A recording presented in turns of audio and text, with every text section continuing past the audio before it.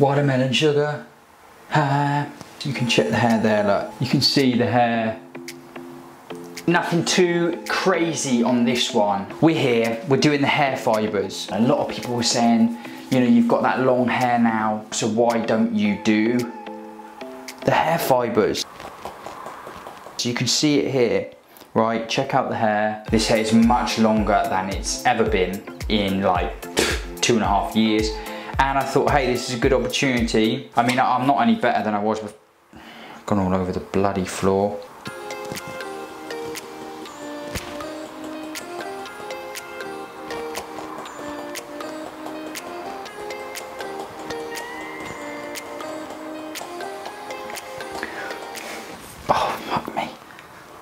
The thing is, imagine doing this every day, like before you go out.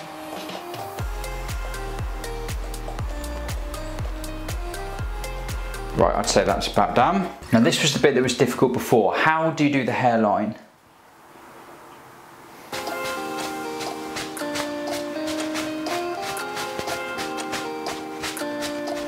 I'm just spending time and I'm focused on the hair, how the hair's looking. Is my hairline right? Does look like I've got more hair. It's like a small window where these things can look all right.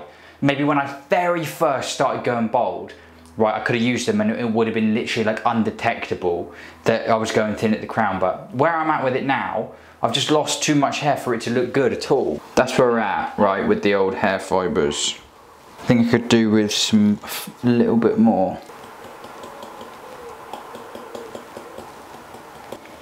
So out here we've got some natural light. Okay, so this is how you can see. This is how they look in the natural light. Give you a good look.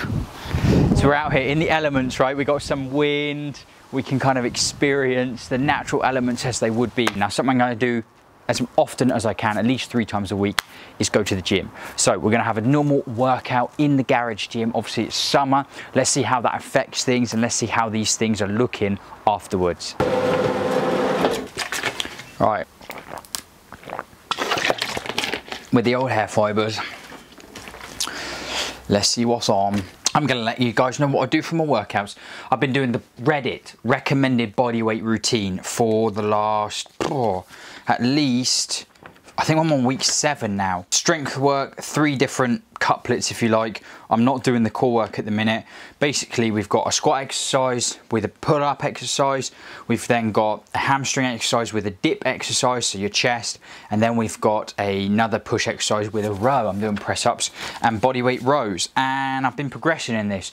When I was doing my beginner shrimp squats, I could literally do like 3 or 4. I'm now up to 7 on each leg for that one. I'll soon be up to 8 and I'll be able to move on to the next exercise. If you want to check out that routine, I highly recommend it. I've been really enjoying it. And I'm going to be completely honest with you guys, right? One of the things I've been doing is like when you lift, right, I wanted bigger arms. My arms have literally been 15.5 inches around, both of them pretty much, since I was in university. It didn't matter if I had arm days, if I did super heavy bicep work, all the super slow isolation work, all that stuff, they were 15.5. And I was like, if I stop training arms, so think about it here, there's no direct arm work. Like literally the only thing that is doing for arms is the close grip pull-ups, which I'll probably show you in a bit, right?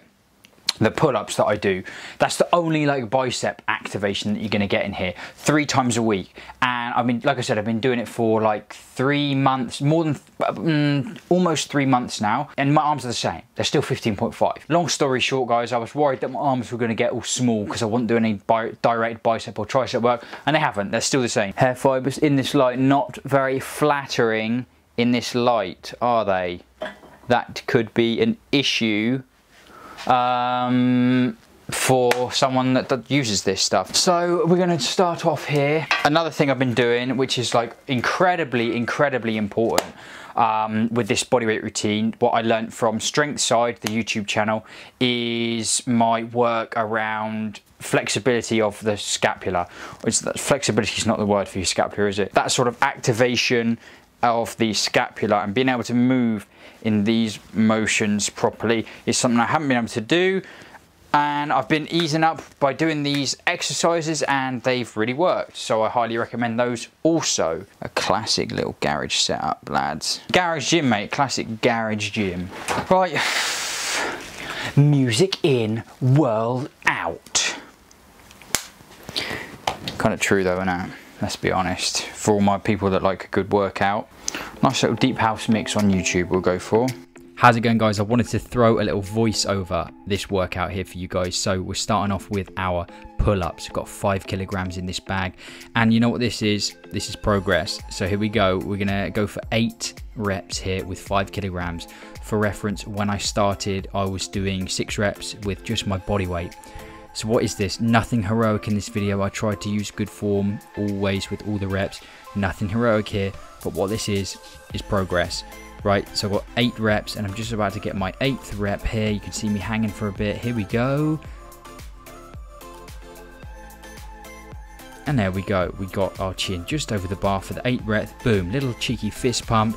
And that marks progress. The next exercise, guys, if you want to humble yourself, you gotta try the shrimp squat. This is the beginner version. The slightly more advanced is by holding onto that leg.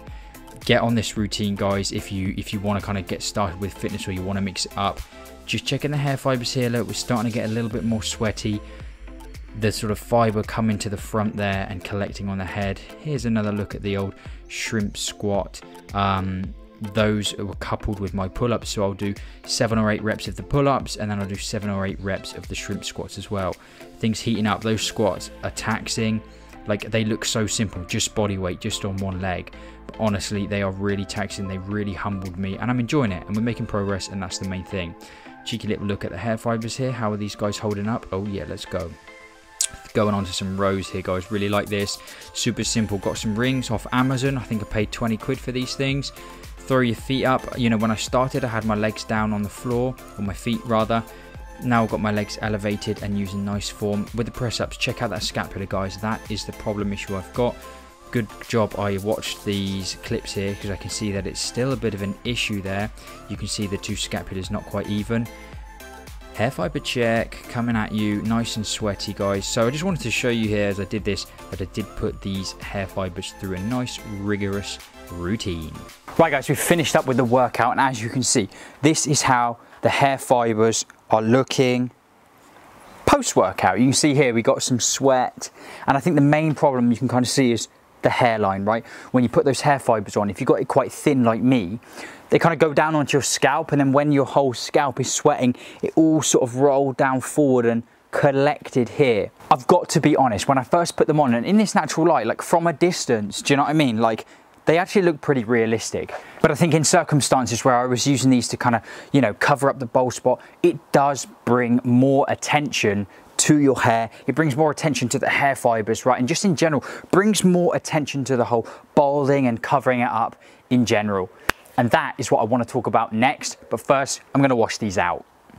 How's it going, guys? Welcome back. So we're here now with the hair fibers washed out, and this right here is probably going to be my last word on the whole hair fiber thing. You know, I wanted to put them in to see how it looked, and let's be honest, in certain angles it did look pretty good, and it certainly did make my hair look thicker. Now, in my opinion, I still think that hair fibers are pretty impractical, especially as your hair loss progresses and you have less and less hair for those hair fibers to stick to. They become less and less convenient. I want to state it clear that I've got absolutely nothing against somebody that uses hair fibers. My whole deal is I want to better understand, you know, why they're used so heavily, and I want to better understand the thoughts and feelings around them. Like, are these things genuinely helping people? And I hypothesized in my previous video that I thought they didn't. I thought that the more you use them, the more you'll rely on them for that confidence, and it turns out, guys, that there is quite a lot of truth to that, and that is what I want to explain here.